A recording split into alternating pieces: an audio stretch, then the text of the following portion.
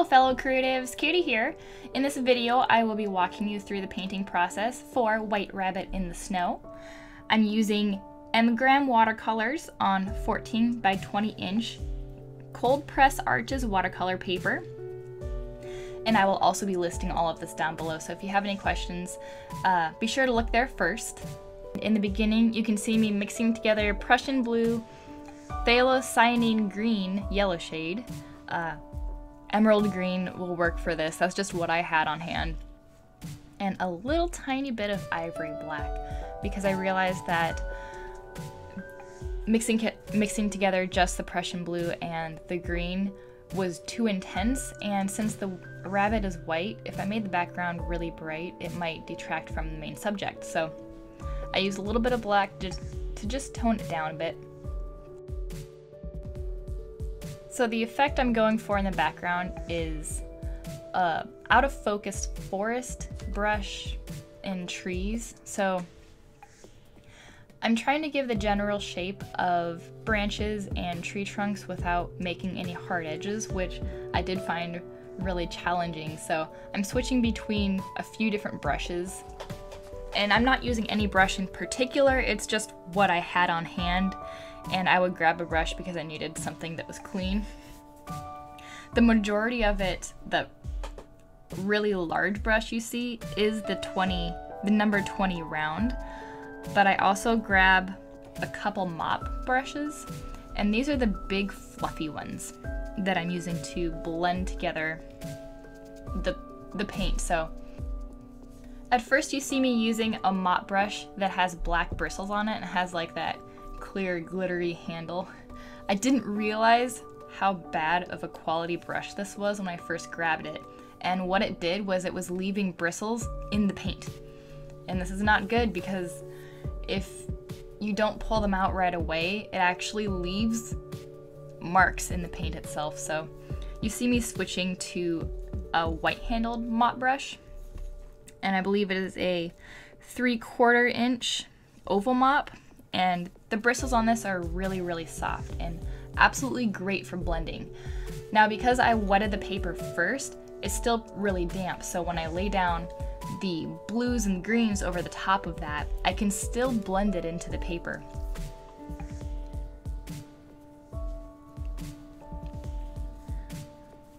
So throughout the background, at first I started with really light tones. The way that I work in watercolor is I build the color up a lot like how you do with markers. So I start very light, I kind of lay out where I want all of the shapes to go, and then I will build on that color. So I'll gradually make it darker and darker. So it's just easier for me to visualize where everything should go that way.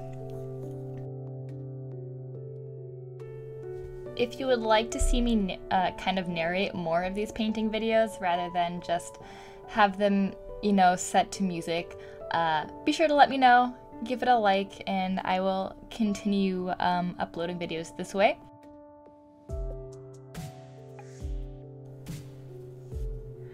So another brush you see me grab is, I believe, let's see, a small mop brush, the blue handled one, and that's a 1/4 inch mop. So after I've decided that I have enough paint on the background and it's dark enough, I finally do move on to the snow.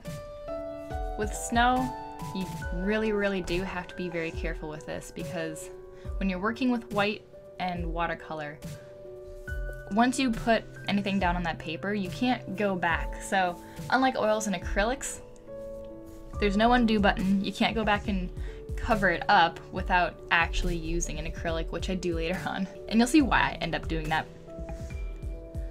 Underneath the rabbit, I did make it a little bit darker there because the rabbit is actually blocking the sun. You see me go in with that wad of blue. That is a kneaded eraser, and the reason I used that as opposed to an eraser that would just rub on the paper is I didn't want to completely remove all of the pencil lines that I laid down. Instead, I wanted to just lightly lift up just enough of the pencil that it wasn't so dark. I wasn't trying to remove all the lines though, because I did need those to figure out where I was putting the fur and the general shape of the rabbit's body.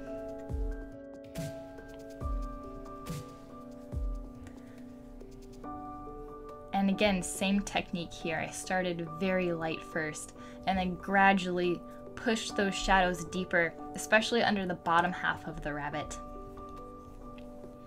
Because we're working with a white subject here and we're working with watercolor, we want to be very careful about where the colors are laid down, because once they're down, there's really no going back.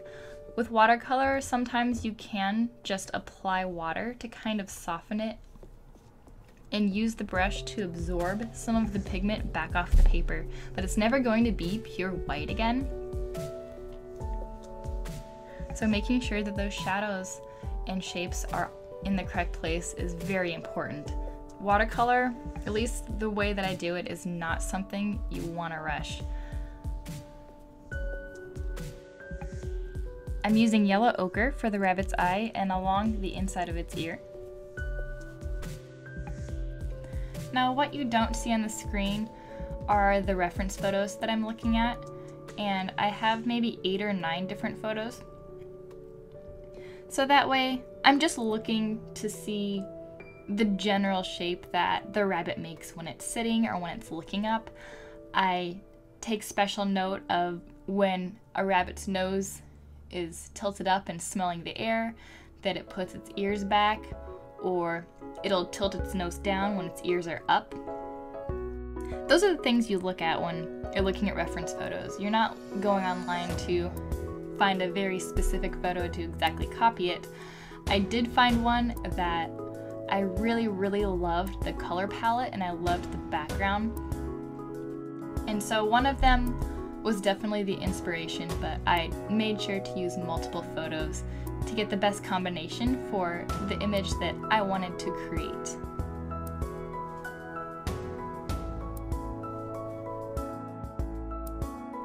Here you can see I'm going back in and I'm using a white gouache because I realized the paper is actually an off-white, and when I applied the white gouache it was brighter than the paper itself, so I decided to go back in there and use the gouache to brighten up some of the snow areas.